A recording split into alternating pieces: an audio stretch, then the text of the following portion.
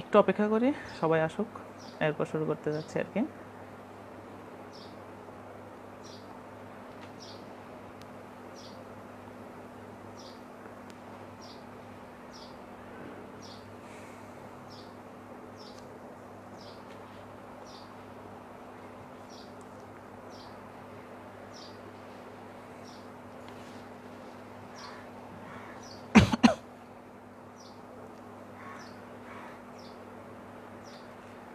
আচ্ছা,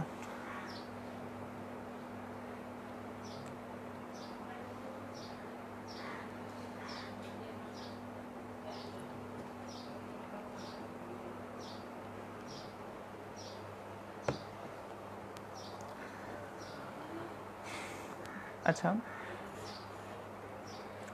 শুরু করি তাহলে। তো আজকে যে বিষয়টা নিয়ে আমাদেরকে আলোচনার বিষয় সেটা হচ্ছে বাংলাদেশের সংবিধানের প্রস্তাবনা। তো বাংলাদেশের সংবিধানের যে প্রস্তাবনাটা নিয়ে আমরা আলোচনা করব, সেখানের মধ্যে আমরা যদি শুরু করতে চাই তাহলে আমার আলোচনার যে প্রথম দিকের অংশগুলো সেগুলো হবে কিছুটা বেসিক। এর পরবর্তীতে আমি, যেহেতু আমরা সবাই মোটামুটি সংবিধান সম্পর্কে জানি, সেজন্য আমরা জুডিশিয়ারি এবং বার কাউন্সিল এর যে প্রশ্নগুলি আসতেছে সেই বিষয়ে আমরা কিছুটা বিষয়ে আলোচনা করা যাবে। তো যদিও বার কাউন্সিলে আমাদের সংবিধান থেকে কোনো প্রশ্ন আসে না, কিন্তু বিভিন্নভাবে সিপিসি বা সিআরপিসি যেসব ব্যাখ্যা, সেসব ব্যাখ্যার সাথে সংমিশ্রণ করে মাঝে মধ্যে সংবিধানকে ঢুকিয়ে দেওয়া হয়। এরকম একটা দুটো প্রশ্ন আমি দেখেছি, যেখানের মধ্যে সংবিধান না জানলে সেই বিষয়টা সম্পর্কে ব্যাখ্যা করাটা অনেক বেশি জটিল হয়ে যায়। সেক্ষেত্রে আমরা সংবিধানের বার কাউন্সিল, আমরা যদি জুডিশিয়ারির দিকেও দেখব, এবং প্রত্যেকটা পরীক্ষায়, প্রত্যেকটা চাকরির পরীক্ষায় অবশ্যই সংবিধান থেকে কিছু প্রশ্ন আসে। তো আমার আজকের যে বিষয়টা পড়ছে সেটা হচ্ছে প্রস্তাবনা। তো প্রস্তাবনা সম্পর্কে আমরা কিছুটা বেসিক ধারণা নিয়ে এরপরে আমরা জুডিশিয়ারি প্রশ্নের দিকে অগ্রসর হব। তো প্রস্তাবনা সম্পর্কে যদি আমরা দেখি তাহলে আমাদের এখানে সবচাইতে প্রথমে যে প্রশ্নটা আসে সেটা হচ্ছে বাংলাদেশের সংবিধানের নাম কি। এটা কিন্তু অনেক সময় আমাদের এই প্রশ্নের মধ্যে এটাই আসে, আমরা অনেক সেটা পারি না। সেটা আমাদের শুধুমাত্র যে এমসিকিউ পরীক্ষায় আসে এটা না, আমাদের বিভিন্ন ভাইবা পরীক্ষাতেও এই বাংলাদেশের সংবিধানের নাম কি এই বিষয়ে বলা হয়ে থাকে। তো বাংলাদেশের সংবিধানের নাম the constitution of people's Republic of Bangladesh. The constitution of the people's Republic of Bangladesh, এটা হচ্ছে বাংলাদেশের সাংবিধানিক নাম, বা বাংলাতে এটাকে বলতে পারি আমরা গণপ্রজাতন্ত্রী বাংলাদেশের সংবিধান। শুধু এইটুকুই। এটা ছাড়াই মোটামুটি বাংলাদেশের সংবিধানের এই বিষয়ে আর কোনো বাংলাদেশের সংবিধানে এটা দিয়েই শুরু করেছে বাংলাদেশ সংবিধান। এর পরবর্তীতে আমরা যেটা দেখতে পাই সেটা হচ্ছে বিসমিল্লাহির রহমানির রহিম শব্দটা একটা বাক্য রয়েছে। অর্থাৎ এটা কিন্তু প্রথম যে সংবিধান ছিল সে সংবিধানে এটা ছিল না। পরবর্তীতে 1987 সালে এই সংবিধানে এই বিসমিল্লাহির রহমানির রহিমটা সংযুক্ত করা হয় এবং রাষ্ট্রধর্ম ইসলাম প্রবর্তন করা হয়। পরবর্তীতে রাষ্ট্রধর্ম ইসলামটা বাদ দিয়ে ধর্মনিরপেক্ষতা প্রতিষ্ঠিত করা হয়। যদি আমরা প্রস্তাবনা দেখি, বাংলাদেশের প্রথম একটি প্রশ্ন আসে, বাংলাদেশের প্রস্তাবনা কয়টি? তো বাংলাদেশের প্রস্তাবনা হচ্ছে একটি। বাংলাদেশে শুধুমাত্র একটি প্রস্তাবনাই রয়েছে, এই প্রস্তাবনাটা নিয়েই কাজ করতে হয়। তো preamble of the constitution of Bangladesh, এটা হচ্ছে the philosophy of the constitution, কনস্টিটিউশনের philosophy, কনস্টিটিউশনের দর্শন নিয়ে এটা আলোচনা করে। তো প্রথম এটি কোথায় লিখিত হয়? সংবিধানের প্রস্তাবনাটি প্রথম লিখিত হয় মার্কিন যুক্তরাষ্ট্রের যে সংবিধান রয়েছে সেই মার্কিন যুক্তরাষ্ট্রের সংবিধানে 1787 সালে প্রথম এটি আলোচনা করা হয়। এবং এই প্রস্তাবনার মধ্যে কি থাকে? প্রস্তাবনার মধ্যে থাকে আইনের উদ্দেশ্য, নীতি, আইন প্রণেতাগণের ইচ্ছা। আইন প্রণেতাগণের ইচ্ছার উপর ভিত্তি করে মূলত আইনের ব্যাখ্যা দেওয়া হয়। আমরা জানি যে বাংলাদেশের সংবিধানের যেসব বিষয়গুলো রয়েছে সেই বিষয়গুলো সংবিধানের ব্যাখ্যার জন্য আমরা সাধারণত সুপ্রিম কোর্টে যাই। তো সুপ্রিম কোর্টের হাইকোর্ট ডিভিশন সংবিধানের সমস্ত ব্যাখ্যা এবং যদি কোনো প্রকার নীতি বহির্ভূতভাবে কেউ যদি কোনো প্রকার আইন প্রণয়ন করে থাকে বা কোনো প্রকার এক্সিকিউটিভ অ্যাকশনে যায় কেউ, যার জন্য আইনের ব্যক্ত ঘটেছে, সংবিধানের ব্যক্ত ঘটেছে, তখন বাংলাদেশের the supreme court high court division, বাংলাদেশের সুপ্রিম কোর্টের হাইকোর্ট ডিভিশন এই সম্পর্কে আসেন। এখানের মধ্যে তাদের যে ক্ষমতা, সেই ক্ষমতা বলে তারা এখানের মধ্যে এসে এটাকে নিশ্চিত করে। যদি আমরা সংবিধানের প্রস্তাবনার উদ্দেশ্য যদি বলি, তাহলে সংবিধানের উৎস এবং নৈতিকতা এসব কিছু এই প্রস্তাবনার মধ্যে লেখা থাকে। সংবিধানের যদি উৎস আমরা বাংলাদেশের সংবিধানের মধ্যেও দেখতে পারি, বাংলাদেশের যে সংবিধানটা প্রতিষ্ঠিত হয়েছে সেটা প্রতিষ্ঠিত হওয়ার পিছনে 9 মাস দীর্ঘ 9 মাস রক্তক্ষয়ী সংগ্রাম ছিল। সেই রক্তক্ষয়ী সংগ্রামের মাধ্যমে যে রাষ্ট্র প্রতিষ্ঠিত হয়েছিল, সেই প্রতিষ্ঠিত রাষ্ট্রের জনপ্রতিনিধিগণই বাংলাদেশের সংবিধানকে রচনা করেছিল। এক্ষেত্রে একটা বলা হয়ে থাকে যে বাংলাদেশের যখন মুক্তিযুদ্ধ হয়, মুক্তিযুদ্ধের পরবর্তীতে কি হয় না, কোনো প্রকার ভোট হয় না। ভোট না হয়েই বাংলাদেশের জনগণ সেই সংবিধানকে রচনা করেন। কিন্তু বাংলাদেশের ভোট না হয়েও যদিও বাংলাদেশের সংবিধানকে রচনা করেছিল, ঠিক আছে, কিন্তু তারপরও যেসব তৎকালীন আমলে যারা রচনা করেছিল তারাই মূলত বাংলাদেশের জনপ্রতিনিধি ছিল। কারণ এর পূর্বে 1970 সালের যে নির্বাচন হয়েছিল, সেই নির্বাচনে যেসব জনপ্রতিনিধিরা বাংলার জনগণের প্রতিনিধিত্ব করেছিল তারাই মূলত সংবিধানকে রচনা করেছে। সুতরাং বাংলাদেশের সংবিধানের প্রস্তাবনাটা একদম যুক্তিযুক্ত, অন্যান্য যে কোনো রাষ্ট্রের তুলনায় সবচাইতে বেশি যুক্তিযুক্ত।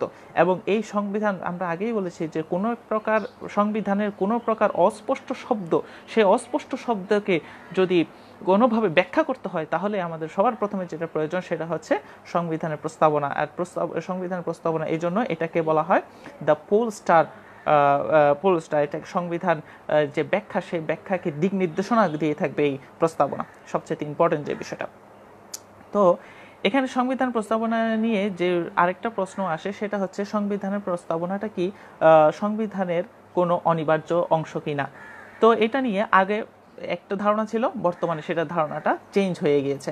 আমরা গোপালনাথ ভার্সেস স্টেট অফ মাদ্রাজ এই একটা মামলা ছিল, সেই মামলার মধ্যে বলা হয়েছিল 1950 সালের এই মামলাটা, সেই 50 সালের মামলার মধ্যে বলা হয়েছে প্রস্তাবনা হচ্ছে কোনো কার্যকর অংশ নয়।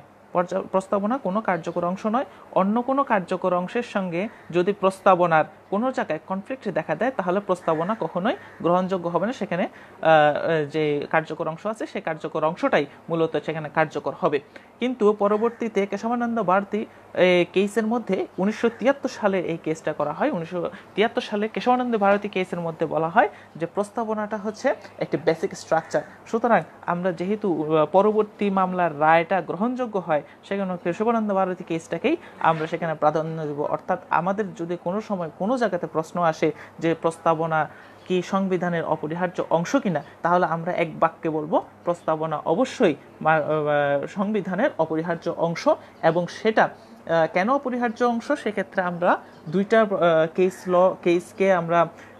কেসকে আমরা সেখানের মধ্যে অন্তর্ভুক্ত করব। আমরা বলবো যে কেশবানন্দ ভারতী 1973 সালে এই কেশবানন্দ ভারতী কেসের মধ্যে এই সম্পর্কে বর্ণনা দেওয়া হয়েছে। এর দ্বারা আরেকটা ফিরতি প্রশ্ন আসতে পারে যে কেশবানন্দ ভারতী তো ভারতীয় কেস, তাহলে বাংলাদেশের ক্ষেত্রে কেস রেফারেন্সটা কি হবে? তাহলে বাংলাদেশের ক্ষেত্রে কেস রেফারেন্স হচ্ছে 8ম সংশোধনী মামলা, আনোয়ার হোসেন চৌধুরী ভার্সেস বাংলাদেশের 8ম সংশোধনী মামলাতে বলা হয়েছে যে বাংলাদেশের সংবিধানের প্রস্তাবনা একটি বেসিক স্ট্রাকচার। সুতরাং আমরা বলতে পারি যে বাংলাদেশ সংবিধান অবশ্যই একটি বেসিক স্ট্রাকচার। এটা সোর্স অফ পাওয়ার হিসেবে কাজ করে। আমি কিছু খাতা দেখে আমি আসলে করছি, আমি পরবর্তীতে খাতার ছবি তুলে আমি গ্রুপে দিয়ে দিব, আপনারা এই বিষয়গুলো দেখে নিতে পারবেন, কোনো সমস্যা হবে না। এরপরে আমরা যদি দেখি যে আমাদের যে বাংলাদেশের সংবিধানের যে প্রস্তাবনাগুলি রয়েছে সেই প্রস্তাবনাটা আসলে কি পর্যায়ে রয়েছে। তো প্রস্তাবনার প্রথম দিকে আমাদের ছিল যে প্রস্তাবনাটার যে সুদীর্ঘ ইতিহাস, সেই সুদীর্ঘ ইতিহাসে একটা ছোট্ট একটা সংক্ষিপ্ত একটা বর্ণনা সেখানের মধ্যে প্রস্তাবনার মধ্যে রয়েছে। এখানের মধ্যে বলা হয়েছে যে বাংলাদেশের স্বাধীনতা সংগ্রামের পর 9 মাস ধরে যে স্বাধীনতা সংগ্রাম হয়েছিল, সেই স্বাধীনতা সংগ্রামের পর জনগণই এই রাষ্ট্র প্রতিষ্ঠা করেছে এবং জনগণই এই সংবিধান প্রতিষ্ঠা করেছে। আমরা যদি এইগুলি বাংলাদেশ সংবিধানের প্রথম এবং দ্বিতীয় প্যারার মধ্যে এগুলি রয়েছে। তৃতীয় প্যারার মধ্যে যদি আমরা একটু দেখতে চাই তাহলে তৃতীয় প্যারার মধ্যে কিছু মূলনীতিকে এখানের মধ্যে সংযুক্ত করা হয়েছে। মূলনীতি যদিও আমাদের সংবিধানে 8ম নম্বর অনুচ্ছেদের মধ্যে রয়েছে, কিন্তু তারপরে এখানে তৃতীয় প্যারার মধ্যে প্রস্তাবনার তৃতীয় প্যারার মধ্যে কিছু কথা বলা আছে যে জাতীয়তাবাদ, সমাজতন্ত্র, গণতন্ত্র এবং ধর্মনিরপেক্ষতাই হবে বাংলাদেশের সংবিধানের মূল নীতি, বাংলাদেশ সংবিধানের মূলনীতি। এই মূলনীতিগুলো আমাদের চতুর্থ যেই তৃতীয় যে প্যারাটা সেই প্যারার মধ্যে বলা আছে। চতুর্থ প্যারার মধ্যে আমরা যদি দেখি তাহলে চতুর্থ প্যারার মধ্যে একটা কথাই একদম স্পষ্টভাবে বলা আছে যে বাংলাদেশের নাগরিকরা আইনের ক্ষেত্রে হবে সমান, বাংলাদেশের সমস্ত নাগরিকরা আইনের ক্ষেত্রে সমান হবে। আর ষষ্ঠ প্যারার মধ্যে যদি আমরা যাই তাহলে ষষ্ঠ প্যারার মধ্যে আমরা দেখব যে 1389 বঙ্গাব্দের 3রা কার্তিক 1972 সালের নভেম্বর মাসের চৌঠা নভেম্বর এই সংবিধানটা গ্রহণ করা হয়েছে। আমরা যদি প্রস্তাবনার দিকে আরেকটু তাকাই তাহলে আমরা যদি এটা দেখি যে 1987 সালে, আমি এর আগেও বলেছিলাম যে 1987 সালে এরশাদ সরকার সর্বপ্রথম বাংলাদেশের সংবিধানের কিছু অংশকে পরিবর্তন করে রাষ্ট্র ধর্ম ইসলাম প্রতিষ্ঠা করে বিসমিল্লাহির রহমানির রহিমকে সংযুক্ত করা হয়। পরবর্তীতে যদিও রাষ্ট্রধর্ম ইসলামকে বাদ দিয়ে 15তম সংশোধনীর মাধ্যমে রাষ্ট্রধর্ম ইসলামকে বাদ দেওয়া হয়, কিন্তু যে প্রস্তাবনার প্রথমেই যে বিসমিল্লাহির রহমানির রহিম ছিল সেই বিসমিল্লাহির রহমানির রহিম এখনো রয়ে গিয়েছেন। তাহলে এটি হচ্ছে যে মূলত বাংলাদেশের প্রস্তাবনাকে নিয়ে আলোচনা। তো এখন আমরা আসি কিছু বেসিক বিষয়গুলো যেগুলি মূলত পরীক্ষার মধ্যে আসে। প্রথম কথা হচ্ছে আমরা এটা একটু ব্রড আলোচনা, হ্যাঁ, এই বিষয়টা একটু বুঝতে হবে। এই বিষয়টা না বুঝলে আসলে আইনের ছাত্র হিসেবে যে সংবিধানটা পড়া সেটা সম্পূর্ণরূপে ব্যর্থ হয়ে যাবে। আমাদের সংবিধানের মধ্যে দ্বিতীয় যে অনুচ্ছেদটা রয়েছে সেই দ্বিতীয় অনুচ্ছেদটা হচ্ছে দ্বিতীয় যে অধ্যায়টা রয়েছে, অনুচ্ছেদ না অধ্যায়, দ্বিতীয় অধ্যায়টা রয়েছে দ্য রাষ্ট্র পরিচালনার মূলনীতি বা directive principal of the state বা fundamental principal of the state, যেটাই বলা হোক না কেন। তো fundamental principal of the state কখনো কি নয়, জুডিশিয়ারি দ্বারা এনফোর্সেবল নয়। বাংলাদেশের জুডিশিয়ারি সেটাকে এনফোর্স করতে পারে না। তো এখন ওই দ্বিতীয় অধ্যায়ের একটা অনুচ্ছেদ হচ্ছে 22 নম্বর অনুচ্ছেদ, আর্টিকেল 22। ওখানের মধ্যে বলা আছে যে বিচার বিভাগ হবে নির্বাহী বিভাগ থেকে পৃথক। বিচার বিভাগ নির্বাহী বিভাগের মধ্যে একসাথে থাকবে না, সে অবশ্যই পৃথক হবে। এখন কিন্তু আমাদের ষোড়শ সংশোধন, এখন এটা তো রাষ্ট্র চাইলে সেটাকে ইমপ্লিমেন্ট করতে পারে, আবার রাষ্ট্র চাইলে সেটাকে ইমপ্লিমেন্ট নাও করতে পারে, যে এটা তার রাষ্ট্রের ইচ্ছার উপর ভিত্তি করে। এখন রাষ্ট্র তাহলে বিচার বিভাগকে স্বাধীন করেছিল, বাংলাদেশের বিচার বিভাগ স্বাধীন আছে। ষোড়শ সংশোধনী একটা মামলা হয়েছিল, সেই ষোড়শ সংশোধনী মামলার মধ্যে আমরা দেখেছি যে ষোড়শ সংশোধনীটা ছিল এরকম যে বাংলাদেশের বিচারকদের শৃঙ্খলা বা বিচারকদের নিয়োগ বা বিচারকদের সবকিছু, বিচারকদের নিয়ন্ত্রণের যে বিষয়গুলো সেগুলো থাকবে কার কাছে, পার্লামেন্টের হাতে নিয়ে যাওয়ার চেষ্টা করেছিল। পরবর্তীতে ষোড়শ সংশোধনীর যে মামলা সেটাকে ষোড়শ সংশোধনীটাকে অবৈধ ঘোষণা করে দেওয়া হয়েছিল। অবৈধ ঘোষণা করে দেওয়ার পরে এখন সেই যে ক্ষমতা, অর্থাৎ বিচারকদের নিয়ন্ত্রণের যে ক্ষমতা, সেটা পুনরায় সুপ্রিম কোর্টের হাতে অর্পণ করার জন্য বলা হয়েছিল। এখন প্রশ্ন হচ্ছে, এগুলি হচ্ছে যে ঘটনা, মূল প্রশ্ন হচ্ছে কিসের ভিত্তিতে সুপ্রিম কোর্ট এবার এরকম একটা রায় দিতে পারলো, কিসের ভিত্তিতে? সুপ্রিম কোর্ট এই রায়টা দিতে পেরেছে কেবলমাত্র প্রস্তাবনার উপর ভিত্তি করে। প্রস্তাবনার মধ্যে বলে দিয়েছে, প্রস্তাবনার মধ্যে ছিল যে এটা এরকম একটা বিষয় ছিল যে বাংলাদেশের বিচার বিভাগকে অবশ্যই স্বাধীন থাকতে হবে, কারণ বাংলাদেশের বিচার বিভাগ যদি স্বাধীন না থাকে তাহলে বাংলাদেশের অন্যান্য অঙ্গসমূহ আর কি থাকবে না, বাংলাদেশের অঙ্গসমূহ আর তাদের কাজ সঠিকভাবে করতে পারবে না। সেজন্য বিচার বিভাগকে স্বাধীন রাখার জন্য অবশ্যই বাংলাদেশের বিচার বিভাগকে নির্বাহী বিভাগ থেকে আলাদা হতে হবে। আর নির্বাহী বিভাগ থেকে আলাদা হওয়ার জন্য যে রায়টা দিয়েছে বাংলাদেশ সুপ্রিম কোর্ট, সেই রায়টা হচ্ছে মূলত এই প্রস্তাবনার উপর ভিত্তি করে দেওয়া হয়েছে। যদি কোনো সময় কোনো জায়গাতে প্রশ্ন আসে যে ষোড়শ সংশোধনীর মামলার রায় কিসের উপর ভিত্তি করে দেওয়া হয়েছে, তাহলে 22 নম্বর অনুচ্ছেদ বললে হবে না, বলতে হবে প্রস্তাবনা, preamble of the constitution of Bangladesh. তো এগুলি মূলত প্রস্তাবনার থেকে যা হয়, ঠিক আছে, এটাই মূলত কথা। এখন আমি জুডিশিয়ারি প্রশ্নগুলো একটু ঘেটে দেখার চেষ্টা করেছি, যদিও আমার কাছে বই ছিল না, আমি তো এখন আসলে কক্সবাজারে নিজের বাড়িতে, তো এখানে আমি আসলে কোনো জুডিশিয়ারির কোনো বই টই আনতেও পারি নাই, বা ছোট একটা বই ছিল, এ থেকে কিছু জিনিসপত্র আমি একটু দেখার চেষ্টা করেছি। এখানের মধ্যে সবচাইতে বেশি যে জিনিসটা আমি দেখেছি যে এখানে বিচারকদের নাম সম্পর্কে অনেকগুলো প্রশ্ন আসে। 10ম জুডিশিয়ারি এবং 11 বা 11তম জুডিশিয়ারির মধ্যে আমি দেখেছি যে বিচারকদের নামের বিষয়গুলো আসে।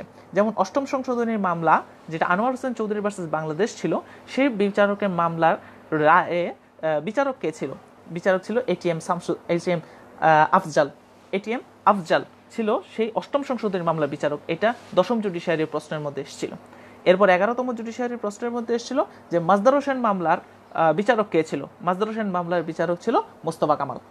মাজদার হোসেন মামলার বিচারক ছিল মোস্তফা কামাল। আর 8ম সংশোধনী মামলা, যেটা আনোয়ার হোসেন চৌধুরী ভার্সেস বাংলাদেশ ছিল, সেই আনোয়ার হোসেন চৌধুরী ভার্সেস বাংলাদেশের মামলার বিচারক ছিল এটিএম আফজাল। তো এই বিষয়টা একটু করে মনে রাখতে হবে। এছাড়াও 8ম সংশোধনী মামলার ক্ষেত্রে আরেকটা যে বিষয়টা অবশ্যই মনে রাখতে হবে, যেটা জুডিশিয়ারির মধ্যে এসেছিল, যে এখানের মধ্যে কত সংখ্যাগরিষ্ঠ মতামতের ভিত্তিতে এই রায়টি প্রকাশ করেছিল? 3:1 সংখ্যাগরিষ্ঠ মতামত, অর্থাৎ 3 জন বিচারপতি একদিকে ছিল, একজন বিচারপতি অন্য বিপরীত মত প্রকাশ করেছিল। এটার উপর ভিত্তি করে আমাদের এই সংশোধনী মামলাগুলি এসেছিল এবং এগুলি জুডিশিয়ারির প্রশ্নের মধ্যে এসেছিল। সুতরাং এগুলিকে অবশ্যই গুরুত্বের সাথে দেখতে হবে, কারণ আমাদের প্রধান উদ্দেশ্য হচ্ছে চাকরি পাওয়া। এখন আমি জুডিশিয়াল রিভিউর বিষয়ে আসি। জুডিশিয়াল রিভিউ যদি আমরা বলতে চাই, তাহলে জুডিশিয়াল রিভিউর সবার প্রথমে আমাদেরকে বুঝতে হবে দ্য কনস্টিটিউশনাল সুপ্রিমেসি। সুপ্রিমেসি দুই প্রকারের হতে পারে, একটা কনস্টিটিউশনাল সুপ্রিমেসি আর একটা হচ্ছে পার্লামেন্টারি সুপ্রিমেসি। তো কনস্টিটিউশনাল সুপ্রিমেসির অর্থ হচ্ছে যেখানের মধ্যে কনস্টিটিউশন সুপ্রিম, অর্থাৎ সংবিধান সবার উপরে, সংবিধানের উপরে আর কিছু থাকবে না, পার্লামেন্ট হবে সংবিধানের অধীনস্থ। আরেকদিকে রয়েছে পার্লামেন্টারি সুপ্রিমেসি, যেটা ব্রিটিশ সরকাররা পালন করে। সেখানের মধ্যে ব্রিটিশরাই হচ্ছে, পার্লামেন্টই হচ্ছে সবচাইতে উপরে, পার্লামেন্টের উপরে গিয়ে কেউ কোনো কিছু বলতে পারবে না। পার্লামেন্ট যেটা আইন হিসেবে প্রকাশ করবে সেটাই আইন হিসেবে গণ্য হবে। সাধারণত কনস্টিটিউশনাল সুপ্রিমেসিতে এই জুডিশিয়াল রিভিউকে ব্যাপকভাবে প্রকাশিত করা যায় বা ব্যাপকভাবে সেটাকে ব্যবহার করা যায়। এছাড়াও পার্লামেন্টারি সুপ্রিমেসিতেও জুডিশিয়াল রিভিউকে কতগুলি সংক্ষিপ্ত জায়গাতে ব্যবহার করা যায়, 2টি জায়গাতে ব্যবহার করা যায়। এ সম্পর্কে আমি পরবর্তীতে বলবো। তো কনস্টিটিউশনাল সুপ্রিমেসিতে বাংলাদেশের সংবিধানে যদি দেখি, বাংলাদেশের সংবিধানের মধ্যে আর্টিকেল 7(2) এর মধ্যে বলা আছে যে constitution is the supreme law of the land. The constitution is the supreme law of the land, অর্থাৎ যে কোনো প্রকার আইন সব কিছু কনস্টিটিউশনের অধীনস্থ হবে। কোনো কিছু যদি কনস্টিটিউশনকে ভায়োলেট করে তৈরি করে, তাহলে সেই যে আইনটা যতটুকু ভায়োলেট করছে ততটুকু বাতিল হবে। তো প্রশ্ন আসতে পারে সম্পূর্ণ আইন কি বাতিল হবে কিনা? সম্পূর্ণ আইন বাতিল হবে না, যতটুকু পর্যন্ত প্রস্তাবনার সাথে যতটুকু পর্যন্ত সাংঘর্ষিক, সেই সাংঘর্ষিক অংশটুকু বাতিল হবে, পুরা আইন কখনোই বাতিল হবে না। তাহলে এটাই হচ্ছে যে আমাদের বিষয়। এছাড়া জুডিশিয়াল রিভিউর মধ্যে আরেকটা যে বিষয়টা আমাদেরকে অবশ্যই মনে রাখতে হবে, সেটা হচ্ছে who is the guardian of the guardian হচ্ছে সুপ্রিম কোর্টের হাইকোর্ট ডিভিশন, অর্থাৎ বাংলাদেশ সুপ্রিম কোর্টের হাইকোর্ট ডিভিশনই বাংলাদেশের এই যে সংবিধানটা আছে, এই সংবিধানকে গার্ডিয়ান হিসেবে, যেরকম আমাদের গার্ডিয়ানরা যেভাবে আমাদের প্রতিপালন করে, তেমনি সংবিধানকে প্রতিপালনের দায়িত্ব দেওয়া হয়েছে সুপ্রিম কোর্টকে। সুপ্রিম কোর্ট সেটাকে পালন করে থাকবে। এটাই হচ্ছে যে আমাদের মূলত জুডিশিয়াল রিভিউর বিষয়গুলো। এখন আমরা জুডিশিয়াল রিভিউ সম্পর্কে কিছু কেস যদি আলোচনা করতে চাই, তাহলে মারবারি ভার্সেস মেডিসন কেসটা সবার প্রথমে আসে। তো মারবারি ভার্সেস মেডিসন কেসটা হয় 1803 সালে আমেরিকার মধ্যে। এখন আমরা সবাই মারবারি ভার্সেস মেডিসন অনেক শুনেছি, কিন্তু মারবারি ভার্সেস মেডিসনের আসল কাহিনীটা কী ছিল সেই সম্পর্কে আমরা কিন্তু অনেকেই জানি না। আমরা যদি আমাদের কিছু প্রশ্ন আসে যে জুডিশিয়াল রিভিউর একটা কেস বলো, তাহলে সবার প্রথমে আমরা বলছি মারবারি ভার্সেস মেডিসনের কেস, কিন্তু মারবারি ভার্সেস মেডিসনে আসলে ঘটনাটা কী হয়েছিল সেটাই আমরা অনেকে জানি না। মারবারি ভার্সেস মেডিসনের ঘটনাটা কী ছিল? মারবারি ছিল একজন আইনের একজন মানুষ ছিল, তাকে বিচারক হিসাবে নিয়োগ দেওয়া হয়েছিল। বিচারক হিসাবে যেই সরকার তাকে বিচারক হিসাবে নিয়োগ দিয়েছিল, সেই সরকার মানে মারবারি ক্ষমতা নেওয়ার আগে, বিচারক হিসাবে শপথ গ্রহণের আগেই তার ওই সরকারের ক্ষমতা চলে যায়। সেক্ষেত্রে নতুন একজন সরকার আসে, নতুন সরকার আর মারবারিকে বিচারক হিসাবে নিয়োগ দিতে চায় না। সেক্ষেত্রে মারবারি সংক্ষুব্ধ হয়। মারবারি তখন সেখানে যে সুপ্রিম কোর্ট আছে সুপ্রিম কোর্টের মধ্যে সে মামলা করে। তো মারবারি কি মামলা করে? মারবারি বলে যে একটা সরকার পরিবর্তন হতে পারে, কিন্তু সরকার যেহেতু আমাকে নিয়োগ দিয়েছে, সুতরাং সরকার আমাকে আবার কোনো প্রকার মানে আইনের ব্যত্যয় ছাড়া অন্য কোনোভাবে আমাকে সরাতে পারবে না, সুতরাং আমাকে অবশ্যই এখানে বিচারপতি হিসেবে নিয়োগ দিতে হবে। কোর্ট এইটা নিয়ে অনেক বেশি কাজ করে। এখানের মধ্যে মারবারি এই একটা যে সচিব মেডিসন যে নিয়োগ বাতিল করেছিল মেডিসন, সেই মেডিসনের বিরুদ্ধে রিট অফ ম্যান্দামাস দায়ের করে। রিট অফ ম্যান্দামাস দায়ের করার পরই আসলে দেখা যায় যে মারবারির যে নিয়োগ আদেশ ছিল সেই নিয়োগ আদেশটা পুনরায় বহাল করে এবং কোর্ট বলে যে সরকার এই কাজটি করতে পারেনি, এই কাজটি করা তার জন্য উচিত হয়নি, অর্থাৎ এখানে একটা জুডিশিয়াল রিভিউ সম্পর্কে বলা হয়। তো জুডিশিয়াল রিভিউ সম্পর্কে আমাদের যে ষোড়শ সংশোধনী আছে সেই ষোড়শ সংশোধনীটাও আসলে জুডিশিয়াল রিভিউ সম্পর্কে ছিল, যেখানের মধ্যে জুডিশিয়াল রিভিউ সম্পর্কে বলা হয়েছে। এখন এখানে একটা প্রশ্ন হচ্ছে যে জুডিশিয়াল রিভিউটা কি সেপারেশন অফ পাওয়ারের সঙ্গে সাংঘর্ষিক কিনা?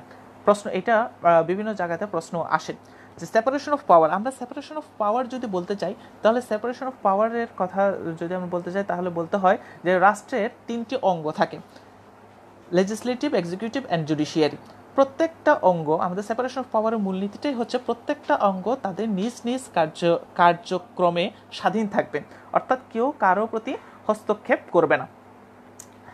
কিন্তু জুডিশিয়াল রিভিউর ক্ষেত্রে দেখা যায় জুডিশিয়ারি অর্থাৎ দ্বিতীয় যে স্তম্ভটা রয়েছে বা দ্বিতীয় যে অঙ্গটা রয়েছে, অর্গানটা রয়েছে, সেই তৃতীয় অর্গানটা অন্য দুটি অর্গান অর্থাৎ লেজিসলেটিভ এবং এক্সিকিউটিভের যে অ্যাকশনগুলি রয়েছে সেই অ্যাকশনের উপরে বাধা সৃষ্টি করছে বা তাদেরকে সেই অ্যাকশন নিতে বারণ করছে বা এরকম করছে। তো এখন বলা হচ্ছে যে তাহলে জুডিশিয়াল রিভিউটা কি তাহলে ওদের উপরে সেপারেশন অফ পাওয়ারের উপরে একটা হস্তক্ষেপ কিনা, একটা আঘাত কিনা? অবশ্যই সেপারেশন অফ পাওয়ারের ক্ষেত্রে জুডিশিয়াল রিভিউটা একটি হস্তক্ষেপ, একটি আঘাত। তবে এই আঘাতটা হচ্ছে প্রয়োজনীয় আঘাত। এই আঘাতটা হচ্ছে প্রয়োজনীয় আঘাত। আমাদের একটা রাষ্ট্রকে পরিচালনা করার জন্য যে তিনটা অর্গান রয়েছে সেই তিনটা অর্গান কখনোই এয়ারটাইট অর্গান হতে পারবে না। অর্থাৎ একটা এয়ারটাইট বক্স যেরকম হয়, এয়ারটাইট বক্স যদি হয় তাহলে রাষ্ট্রটা আর চলতে পারবে না, সেক্ষেত্রে আমাদের রাষ্ট্রটা অকার্যকর হয়ে যাবে। সেজন্য এয়ারটাইট বক্স হওয়া যাবে না। সেজন্য একজনের সাথে একজনের যেই কার্যক্রম আছে অপরজনকে সেই কার্যক্রমের কিছুটা অংশ ইন্ডিপেন্ডেন্সি রেখে, সক্রিয়তা রেখে, ইন্ডিপেন্ডেন্সনেস রেখে তাকে সেখানের মধ্যে হস্তক্ষেপ অবশ্যই করতে হবে। বাংলাদেশের সংবিধানের কোন কোন আর্টিকেলগুলো জুডিশিয়াল রিভিউর জন্য কার্যকর? বাংলাদেশের প্রথম যে আর্টিকেলটা কার্যকর সেটা হচ্ছে 7(2) এর মধ্যে বলা আছে যে supreme law of the land, constitution is the supreme law of the land. অন্য কোনো আইন যদি এর সাথে সাংঘর্ষিক হয় তাহলে যতটুকু সংঘর্ষ হয়েছে ততটুকুই বাতিল হয়ে যাবে, বাকি সব কিছু ঠিক থাকবে। এছাড়া আর্টিকেল 26, অনুচ্ছেদ 26, আর্টিকেল 26, এই আর্টিকেল 26টাও বাংলাদেশের যে সংবিধান রয়েছে সেটা জুডিশিয়াল রিভিউর সঙ্গে সম্পর্কযুক্ত। জুডিশিয়াল রিভিউ সেখানের মধ্যে বলা আছে যে রাষ্ট্র কখনো মৌলিক অধিকারের পরিপন্থী কোনো আইন প্রকাশ করবে না। এটাও কিন্তু বাংলাদেশের সংবিধানের জুডিশিয়াল রিভিউকে সমর্থন করে। এছাড়া যদি আমরা বলতে চাই যে জুডিশিয়াল রিভিউ কোন পদ্ধতিতে করবে, জুডিশিয়াল রিভিউ 102 নম্বর অনুচ্ছেদে যে বলা আছে যে রিট করার উপর ভিত্তি করে রিটের মাধ্যমে জুডিশিয়াল রিভিউকে ইমপ্লিমেন্ট করা হবে। বা যে কোনো সংক্ষুব্ধ ব্যক্তি 102 নম্বর অনুচ্ছেদ অনুযায়ী হাইকোর্ট ডিভিশনে, বাংলাদেশের সুপ্রিম কোর্টের হাইকোর্ট ডিভিশনে রিট দায়ের করতে পারে। সেই রিটের উপর ভিত্তি করে বাংলাদেশের সংবিধানের যেই জুডিশিয়াল রিভিউ সেই রিভিউটা করতে পারে। সর্বশেষ যে বিষয়টা সেটা হচ্ছে যেগুলি আনরিটেন কনস্টিটিউশন, যেমন ব্রিটেনের কনস্টিটিউশন, সেই ব্রিটেনের কনস্টিটিউশন তো পার্লামেন্টারি সুপ্রিমেসি, তাহলে সেখানে কি জুডিশিয়াল রিভিউ আছে কিনা? প্রশ্ন উত্তর হচ্ছে জুডিশিয়াল রিভিউ সেখানেও আছে। তাহলে কথা হচ্ছে জুডিশিয়াল রিভিউ সেখানে কিভাবে করে আছে? সেখানে লিমিটেড জুডিশিয়াল রিভিউ। বাংলাদেশের জুডিশিয়াল রিভিউটা হচ্ছে আনলিমিটেড জুডিশিয়াল। যখনই আইনের ব্যক্তি হবে সঙ্গে সঙ্গে হাইকোর্ট ডিভিশন সেখানের মধ্যে সংক্ষুব্ধ ব্যক্তির আবেদন ক্রমে হস্তক্ষেপ করতে পারে। কিন্তু ব্রিটেনের ক্ষেত্রে সেই জুডিশিয়াল রিভিউটা হবে লিমিটেড। জুডিশিয়াল রিভিউ লিমিটেড কীরকম? 2টি পর্যায়ে 2টি ধাপেই কেবলমাত্র জুডিশিয়াল রিভিউ করা সম্ভব ব্রিটেনে। তাহলে কি কি সেই দুইটা ধাপ? এক নম্বর ধাপ হচ্ছে যে আইনটি প্রকাশ করা হচ্ছে সেই আইনটা সম্পূর্ণ সকল প্রকার ধাপ অতিক্রম করে করা হয়েছে কিনা সেটার উপরে জুডিশিয়াল রিভিউ করা যাবে। আর 2 নম্বর যেটা বিষয় সেটা হচ্ছে দুই কক্ষ, ব্রিটেনের যে কনস্টিটিউশন পার্লামেন্ট রয়েছে সেই পার্লামেন্টের 2টা কক্ষ রয়েছে, সেই 2টা কক্ষের প্রতিটার সম্মতি নেওয়া হয়েছিল কিনা এটার উপরে ভিত্তি করে জুডিশিয়াল রিভিউ করা যাবে। তাহলে আনরিটেন কনস্টিটিউশন বা পার্লামেন্টারি সুপ্রিমেসি যেসব দেশে রয়েছে সেসব দেশেও জুডিশিয়াল রিভিউ রয়েছে, তবে 2টি ধাপে। একটা হচ্ছে সকল ধাপ, আইন যে প্রকাশ করছে সেই প্রকাশের সকল ধাপ সম্পন্ন হয়েছিল কিনা, আর একটা হচ্ছে যে পার্লামেন্ট রয়েছে পার্লামেন্টের উভয় কক্ষের যেই একটা সম্মতির প্রয়োজন রয়েছে সেই পার্লামেন্টের উভয় কক্ষের সম্মতি নেওয়া হয়েছিল কিনা এটার উপর ভিত্তি করে কেবলমাত্র জুডিশিয়াল রিভিউ করা যেতে পারে। এই হচ্ছে যে জুডিশিয়াল রিভিউ সম্পর্কে মূলত ধারণা। এখন জুডিশিয়াল রিভিউ সম্পর্কে যদি আমরা বিজিএসে বা বার কাউন্সিলে যদি কোনো প্রকার প্রশ্ন দেখতে চাই, তাহলে বার কাউন্সিলে আমি একটা প্রশ্ন পেয়েছি, যে প্রশ্নের মধ্যে বলা হয়েছে 10ম জুডিশিয়ারির মধ্যে যেটা এসছে সেখানের মধ্যে বলা হচ্ছে যে মারবারি ভার্সেস মেডিসন মামলাটা কত সালে হয়েছিল, এবং সেখানের মধ্যে বলা, আমাদের যে ডিরেক্ট যদি প্রশ্নটা আমি বলতে চাই তাহলে প্রশ্নটা হচ্ছে যে জুডিশিয়াল রিভিউ সম্পর্কে প্রথম কোন মামলাটা হয়েছিল, জুডিশিয়াল রিভিউ সম্পর্কে প্রথম কোন মামলাটা হয়েছিল। 1803 সালে মারবারি ভার্সেস মেডিসনের মামলাটি প্রথম জুডিশিয়ারি রিভিউ সম্পর্কে মামলা হয়েছিল। তো এই হচ্ছে যে মূলত জুডিশিয়াল রিভিউ এবং প্রস্তাবনা বা প্রিএম্বল অফ দ্য কনস্টিটিউশনের বিষয়গুলো। তো আমি এই মুহূর্তে আমার লাইভটা শেষ করব। আমার যে জিনিসগুলো আমি খাতায় লিখেছি সেগুলি আমার বিষয়গুলি বোঝার জন্য সেগুলি আমি অবশ্যই আপলোড করে দেব এই গ্রুপের মধ্যেই। ধন্যবাদ সবাইকে।